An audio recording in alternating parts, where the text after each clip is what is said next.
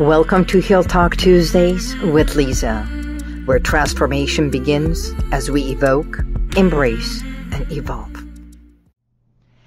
Greetings, greetings, greetings, and welcome to Heal Talk Tuesdays. This is Liza.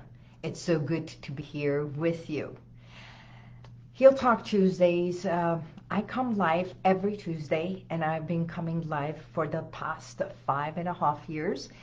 And here we are, ending another year with so much happening in the world. Heal Talk Tuesdays was created to bring you education, information about health and wellness, especially in my realm of what I do in the world of hypnotherapy, stress management, and yes, women's wellness. So one of the things that I've been talking about, most of my clients have been coming, and I've gotten calls. A few of my clients that I've been seeing this month has been very much on the holidays and the stress that it's happening, especially when it affects us mentally, emotionally, and the result is a physical element. And yes, our mental aptitude, our mental wellness, and our emotional reaction is has a direct line, a direct causation to how our body reacts and the pain that manifests in our body. So Heal Talk Tuesday has been going on for over 5 years, and I've talked about so many different topics, especially on women's wellness. I work with children with fears and anxieties, and children also have stress. Teenagers have different stressors nowadays. Parents have different stressors, and definitely we as adults, our stress level is different. But did you know that the number one stress that we as adults face is not so much our own health and wellness, but of our own family members, our loved ones. So their health and wellness affects us more than ever before. So let's talk about what is going on and how it affects us. And I love to bring metaphors. You know, I talk about metaphors, and I do a lot of things with metaphors. So one of the things that I have created, this lotus symbol of mine, and I like to say who we are, how we react, and everything is so similar to our healing. And the lotus represents exactly like a metaphor to healing, because the lotus flower is very much similar to the healing process that we go through. And when we are stressed, when we are anxious, everything affects how we blossom, how we heal, and how we open up to express instead of suppressing. Now, you know, the lotus, the beginning of the lotus, when it's upside down, it grows in the murkiest of waters, and its roots and everything is deep into the mud. So a part of evoking is that entire thing, because it's face down, right? And that in itself means so much of our stress and anxieties, our pain, everything that we feel, if it is negative, we have learned to suppress. And the first beginning, the bud that it's ready to turn over, it's accepting and acknowledging. Before accepting, it's acknowledging that there is an issue, that there is a pain that you are feeling, there is an anxiety that is going on. So that an acknowledgement in itself is the beginning of this. So for any change to happen, we need to face reality. So opening yourself to this self-expression, opening yourself to acknowledgement is the start of your transformation. Just like the lotus, when it's ready to turn, and it's never ready until it's time. So a lot of people can say, go see a therapist, or go make a change. Why don't you change your behavior? Change does not happen until you are ready for it. And truly, it's like the readiness, right? So when a lotus is partially open, I like to say it as they surface, even through the murkiest water, which is the most negative, the harshest times of your life. That flower, the opening, is realizing that you are ready to not only acknowledge it, but see the reality. Truly see the reality, instead of denying what's been happening and suppressing your emotions, suppressing the pain factor, or whatever it is. It's to embrace this reality, which is symbolizing this consciousness. And it's gradually peeling away or opening, right? And through embracing and accepting your reality, even though it is tough, because even when we go to the gym and exercise, from the first day, we don't have a six-pack within a week. It's impossible. So the muscle, just like any pain factor, will resist, and you have muscle that it will have pain, because maybe the first day or second day you won't feel it. After the second day, your muscle will start aching, and it's breaking through the pain, breaking through what was norm to acknowledge or to start training a new set of behavior, a new set of way of being for the muscles or emotions or the mental aptitude that really matters. And through embracing and accepting this, you get to reconnect as a whole. So what I call embracing the reality is very crucial to the beginning of the healing. We can deny just about anything, but accepting the reality and facing everything is where the start is. That's where the lotus starts opening up. And when the lotus is ready to come to full bloom, signifies the journey that you are on the path for healing, for the transformation, for the change. So it may not take just 1 month, but to have a six-pack, to have a healthier body, you also have to change your sleep, the patterns for sleep, the patterns for eating, the patterns for behavior, when you wake up, what you do. So a whole routine changes if you want a physical body change or an emotional and mental change, right? So despite the past, despite the roots, despite the murkiest of water, when the lotus starts blooming and it comes to a full bloom, you know what happens? You see the widest, beautiful lotus there is, because the lotus opens and floats gracefully on that water. When a lotus is just floating down the river or on the water that it's glistening, it's already clean. We don't see the deep water. We don't see the dirt on a lotus. And that's exactly what happens when we are ready to make that change. So when we are ready to release the emotional pain, and I help my clients gracefully navigate what I call the emotional and mental weight that has been weighing them down because it's now paining them physically.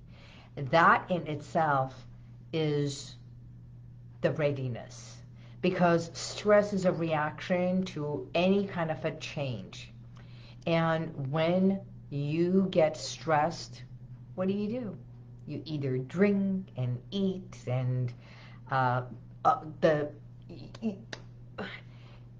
I wish most of us, when we're stressed, we'd go running, we'd go and pick up exercising. Some do, but that in itself is a reaction. So how can we take actions instead of reacting? One of the things is have a plan. Have a plan. Knowing when you are stressed, usually getting to know yourself, that when you get stressed, what is it that you do, and have a plan that, I realize this has triggered me. I am under stress. Because, believe it or not, I don't know how you react to stress, because there's good stress, there's bad stress. Good stress can be marriage, it can be a birthing, and as a matter of fact, stress affects our body.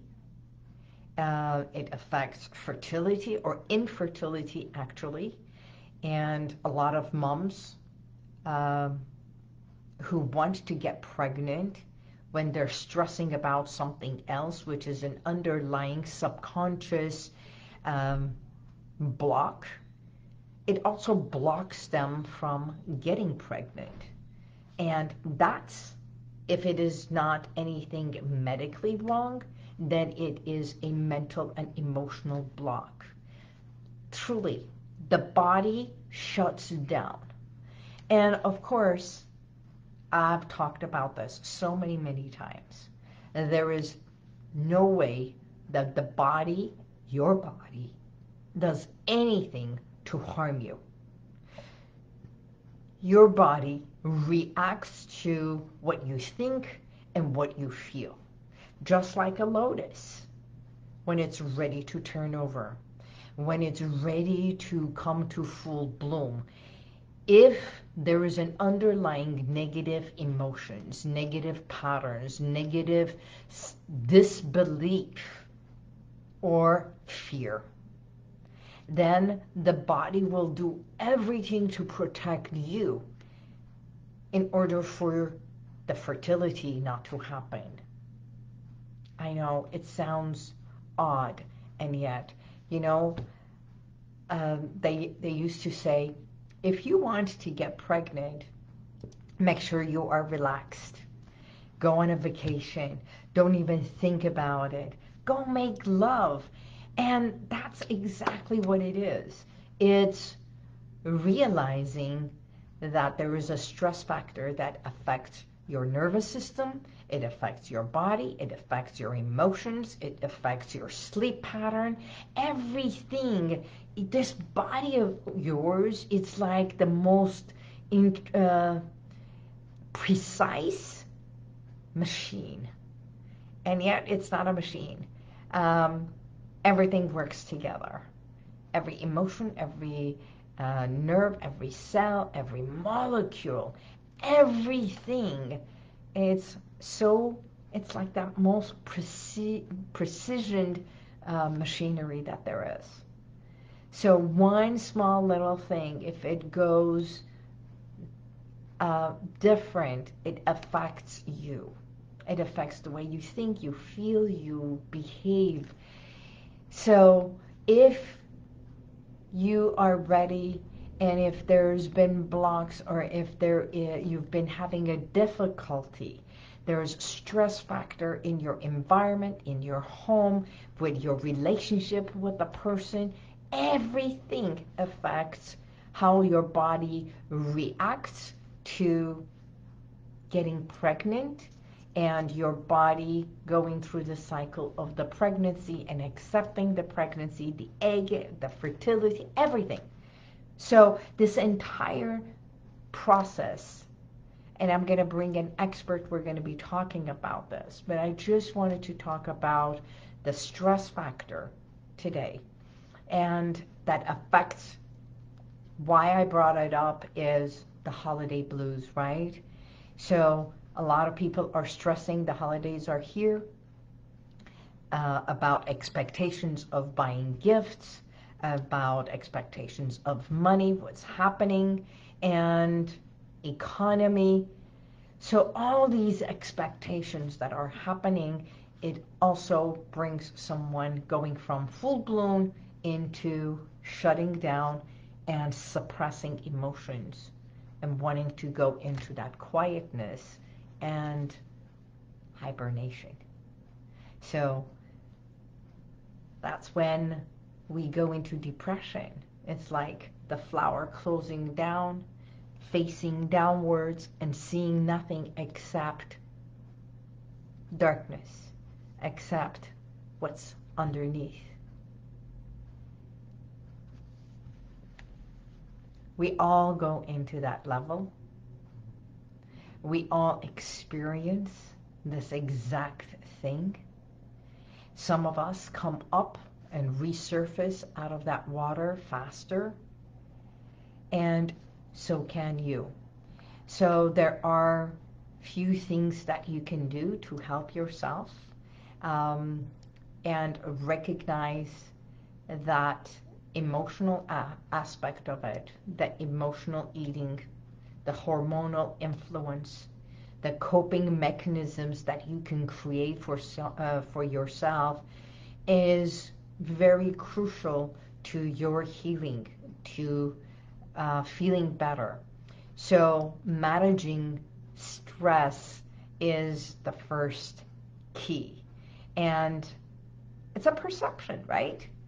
So keep your stress in check, no matter if it is from having a baby to holiday blues to being where you are, and create hobbies, get a massage, relax, do your physical activities if you want to run, if you want to meditate.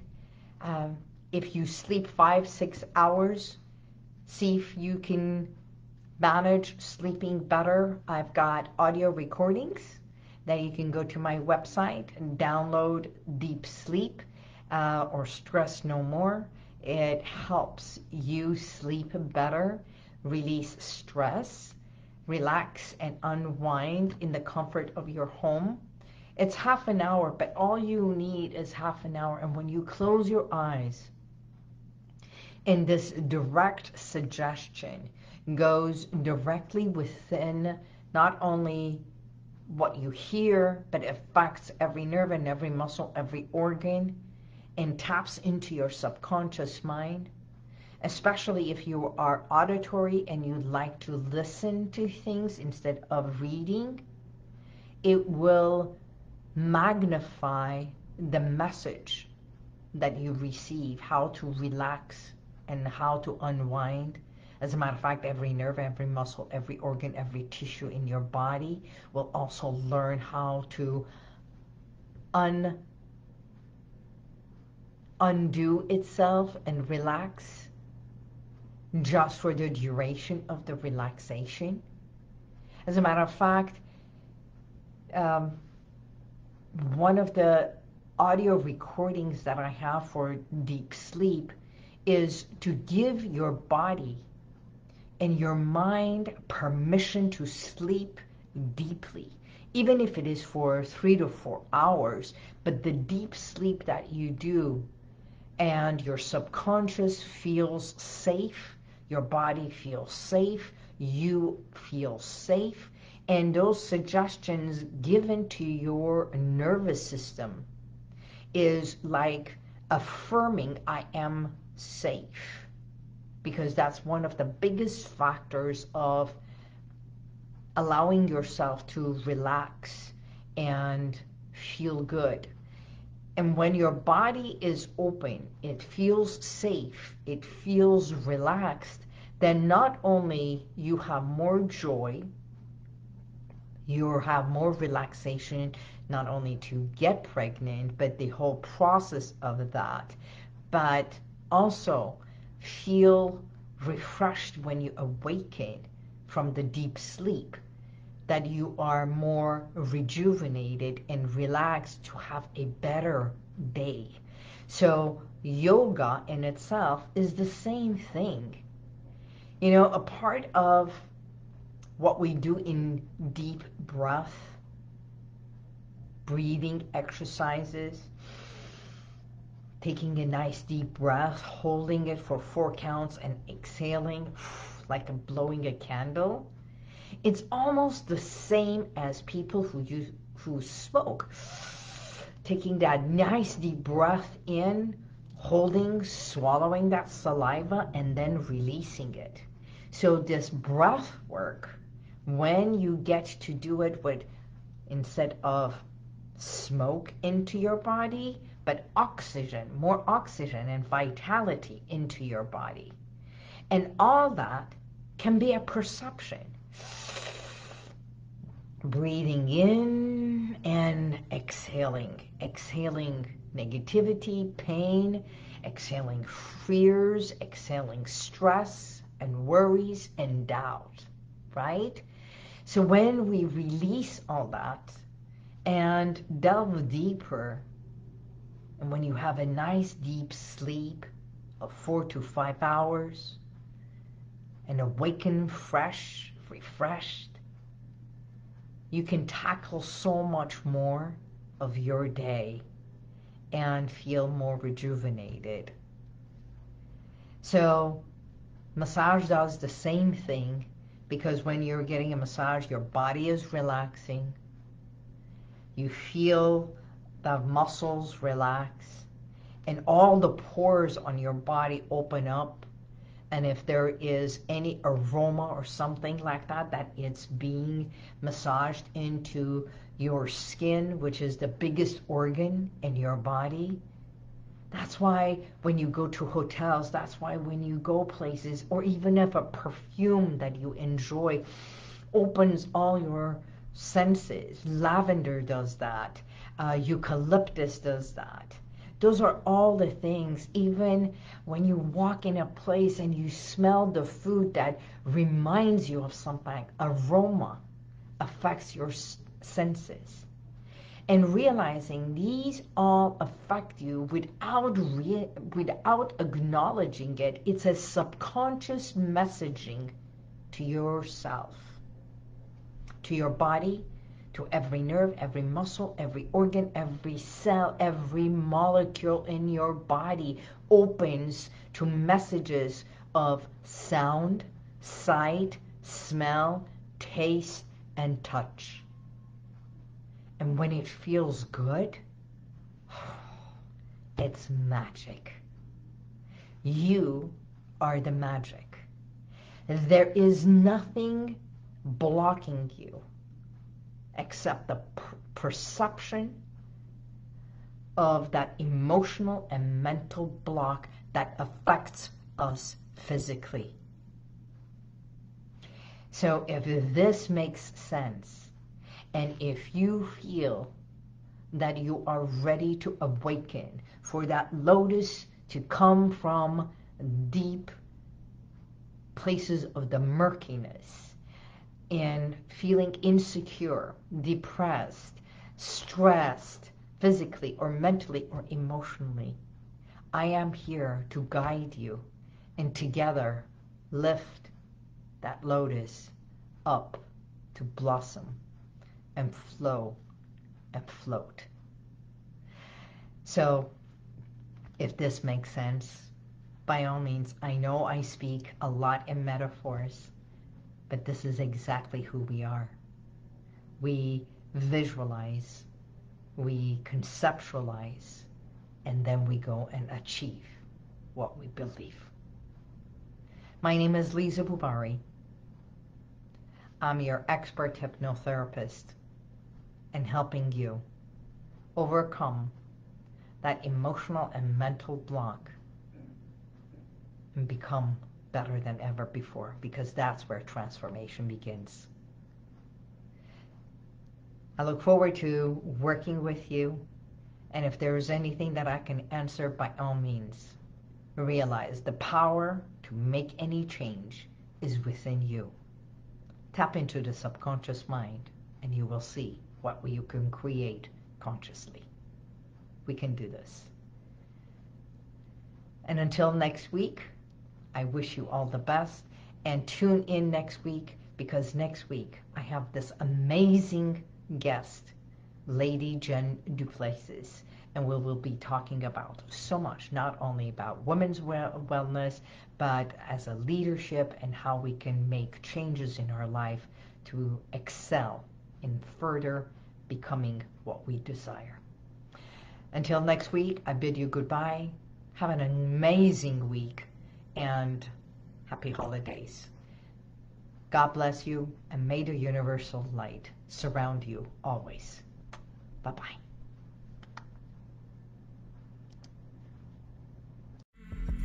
Thank you for being here.